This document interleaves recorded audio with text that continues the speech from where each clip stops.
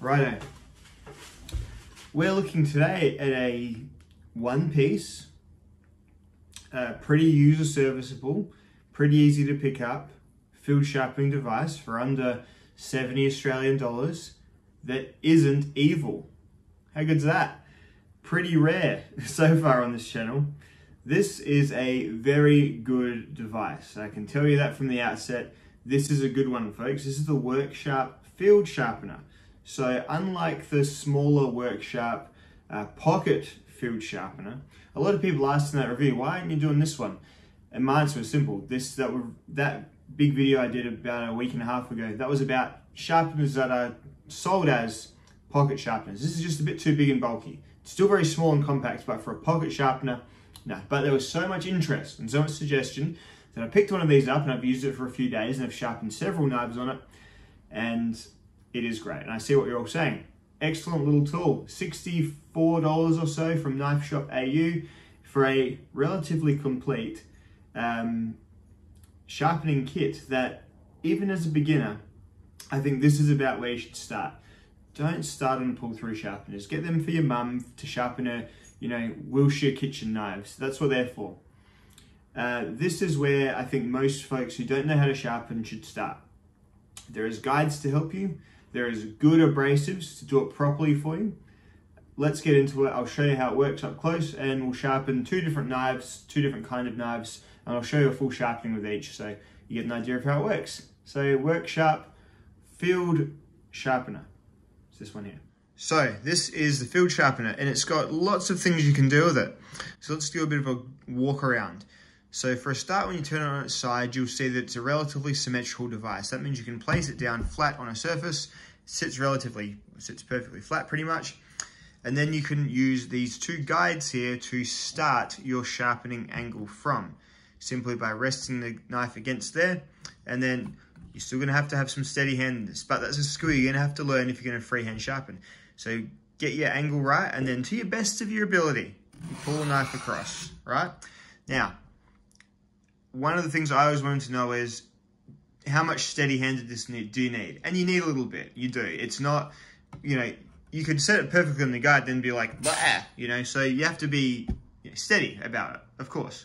But it does set for a good first timers, or, I guess, obviously field sharpener's angle, which is 20 degrees. So if you've got like a 17-degree micro bevel on your knife, putting a 20-degree further bevel on there isn't going to be a disaster. It's going to keep it sharp enough in the field. Then when you get home, you can erase that again with your 17-degree kit or whatever you're doing it. This is an outdoor knife, so you should be running this, well, not should, but I'd run this at about 20 degrees. It's currently running at 17 because of my knife testing, but 20 degrees is a completely sound angle for a good quality steel outdoor knife. If you're using a softer steel or a crummier steel, then maybe 20, 25.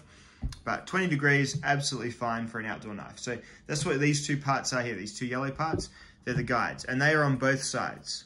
Why is there two sides? You can probably see the slight darker, more sort of glittery sheen there. That means this is a coarser plate. So you can take these off. These are held in place with magnets. This is the coarse plate. You can take the other one off. This is the fine plate. See? So it's a very sort of all-in-one, well-designed system. You can even keep stuff in here. It's like a little compartment. Very cool. So you've got two actual sharpening plates. Then along here, you've got a ceramic rod, or two ceramic rods actually, that has a setting knob there. So you see there's F, C, and a fish hook. So F is for fine. That's the one that you'll be using the most. So when that's on, so when the F is to the top, it's fine. Turn it around. Now you've got a fish hook groove. So you can put the head of your fish hook and drag it across there if your fish hooks are dull. Now that's something that I generally don't have a fish hook. We don't have any heirloom fish hooks in this house. Fish hooks don't last much more than a couple of fishing sessions. So that's a little bit redundant for me, but there you go. And this is what they call the coarse rod. So the coarse rod is slightly corrugated there. And I don't know, I haven't had any compulsion to use that either. The fine ceramic rod, especially after using the fine diamond plate, is enough for me. And then there's a smaller rod here, which you could use on all sorts of things. Like you could bring the tool to things, use it on arrowheads, you could use it on bigger knives, you could use it. It's a bit of just a honing stone there. It's the same sort of ceramic as this one here though. So there you go. Look, on the bottom here is probably what I think is probably the most useful part of the whole thing. I know it's funny because it's on a relatively complex device and you could always just use your belt, but this is great. A leather strop is something to have in the field with you all the time. It's what's going to do most of your sharpening, in my opinion. And then lifting up the plate again, you'll see some interesting shapes there. I don't know archery, but apparently those are things for archery to get arrows off. And there you go. I won't talk about anything more to do with that because I don't know anything more to do with that. But there you go. It has those archery features as well. So there you go. Overall, a really well-designed tool. But yes, this is definitely where I think you should start because it's going to do some basic teaching of you about how to use an angled system or a freehand angled concept. So let's get into it. So first things first, it's good that these are sort of rubberized for a couple of reasons. So you can hold it and move it about easily, but also because it stays relatively still on a desk without having to, maybe put a damp towel down underneath. So say with stones sometimes, especially with your finer stones, they slide around quite easily. This has just got enough rubberization to make it sit pretty happily. So you only really need to hold it with one hand. Best way to do it is in your support hands, just have it so you can hold it by this part. And I generally just use the same hands and go push across. So this is a Line Steel B40 bushcraft knife in Sharpener steel. It's got a patchy edge at best. So part of it's sharp still. I think right at the heel it's still sharp-ish, and then it loses its sharpness towards there. Because I use this for edge testing. I think I did a coconut test with it. So yeah, it needs a new edge entirely. So what we're going to do, we're going to flip it over. We're going to start on this more rough stone here. We're going to put a 20-degree bevel back on it, and we'll get this paper slicing again, I promise you. So, just to the best I can, and you know what? Again, it's a field sharpener. This isn't a dialed-in KME. This is going to do as good as you can do, and you really do get better at being steady. You really do. So you're going to go with this 20-degree guide. You're going to put the knife on it so it just feels like it's nice and nested against there. You're going to sort of lock your arm in a little bit, you don't need to tense up or anything, but just kind of remember this angle, and then you're just going to kind of pull across. All right, you're going to settle it and you're going to pull across. You're going to try and get all the way to the tip in one pass, so otherwise you have to revisit and do separate ones. So you're going to just pull across, pull across. Do 5 per side. This is pretty rough stone, so it should do your cutting quite rapidly. So you're holding again, it's just about repeating it. It is an acquired thing that you need to just practice, but you get there, all right? And again, it doesn't have to be so perfect. If one's in the field, if one side's 22 degrees and one side's 18 degrees, whatever, it's still gonna cut for you until you get home,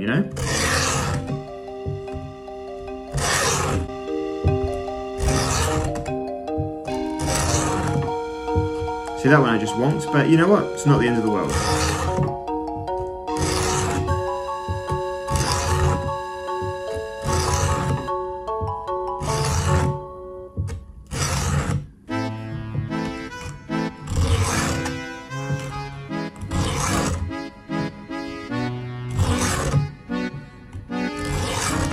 Yeah, good positive feedback. You can feel the stuff working against the blade, and you can see this kind of eventually get a little bit darker as you get some steel powder on there.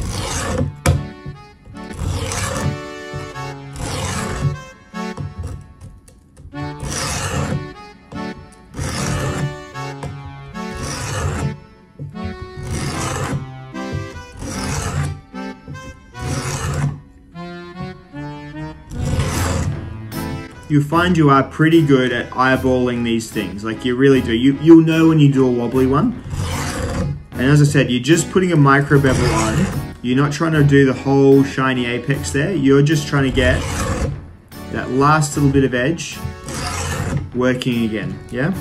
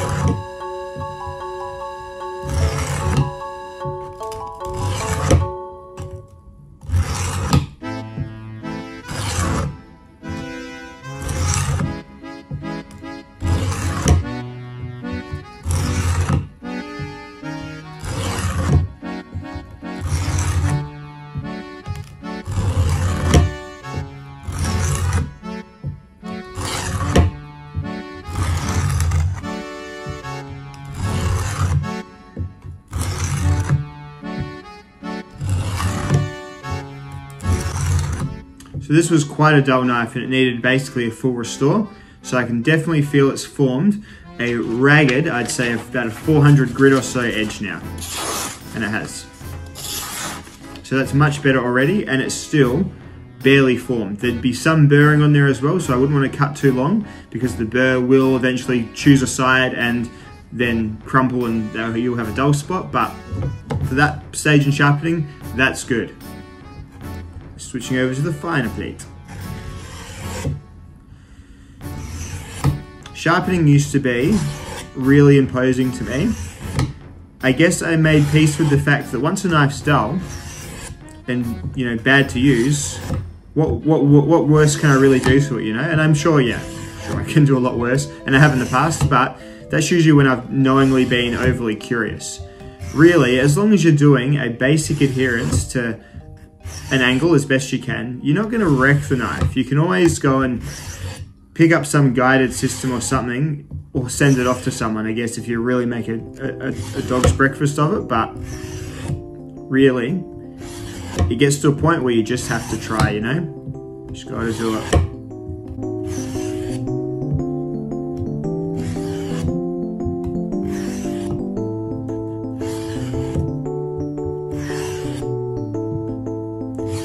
So this will be making those little grooves that sharpening makes in the edge. This will be making them much closer together. Because really, every edge is actually a serrated edge when you think about it, because they are all just little crystal carbides that are sharp and nasty, little nasty pointy teeth.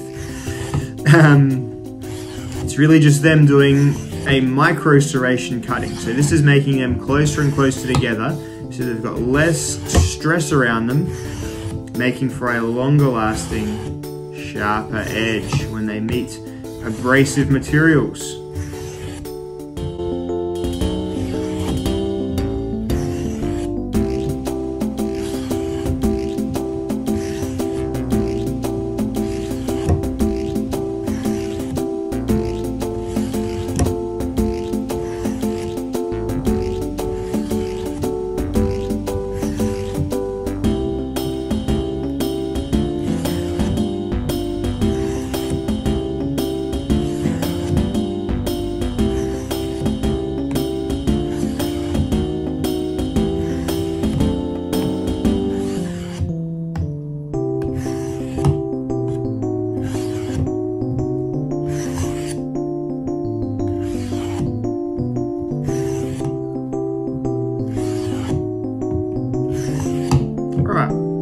That's plenty of passes, I would say, to have given me a slightly finer edge once again. So let's see how that's looking now.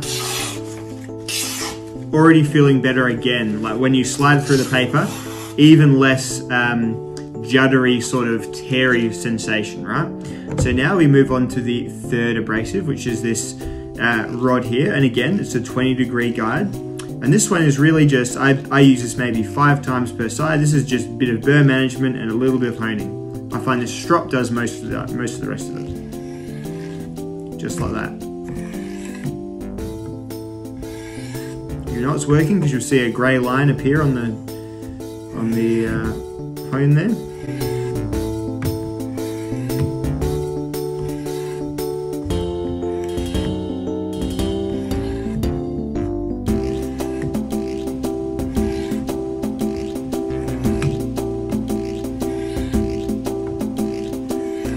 So that'll really do for that stage. That really is just, for me, I always just see that as tidying.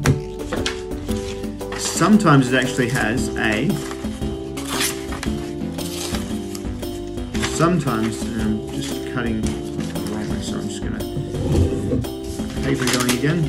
Sometimes I find it actually weakens the edge for a second. It's actually okay, but yeah, that don't stop at that. The strop is so important, I think, because that often just knocks the burr. The strop for me with compound, I think, is what removes the problematic burr. And that's just me. It's how I've always felt about sharpening, that a compounded strop is what really does that breaking off any ratty bits of burr. And this is much less precise, because really it's soft leather. It's not really removing material at all. It removes a tiny bit, of course, everything removes a tiny bit.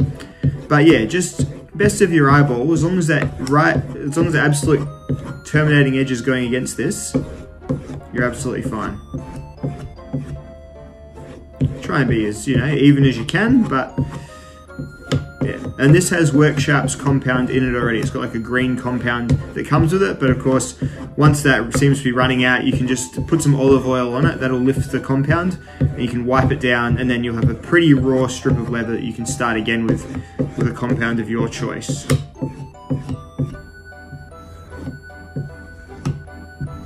Right. I am pretty happy to say, sight unseen, test untested, that is going to be a great edge now. And it is.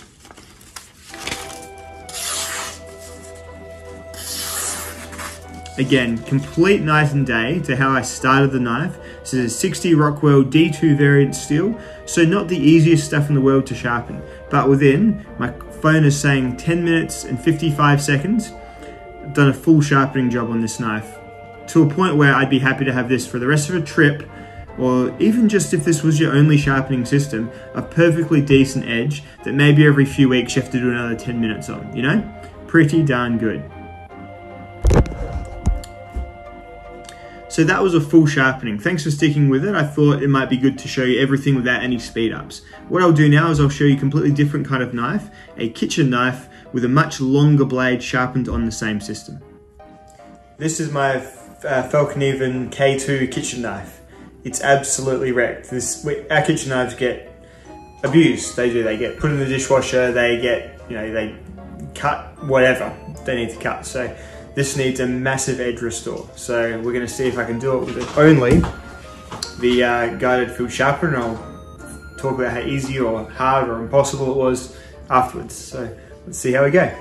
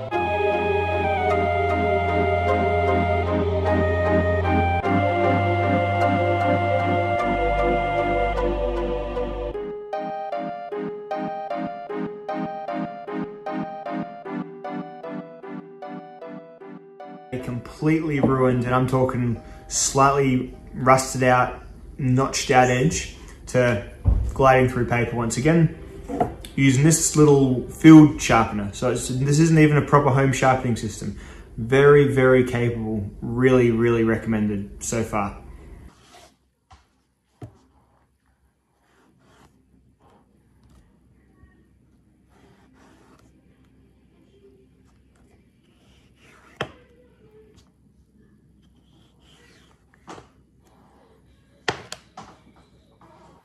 This is something that I would really recommend to anyone, even if you are, a proper stone sharpener, like you're one of those guys.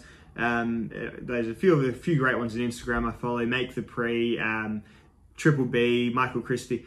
Even you guys, I reckon if you go out and about, unless you bring a little stone with you and you absolutely love it, this is just great for.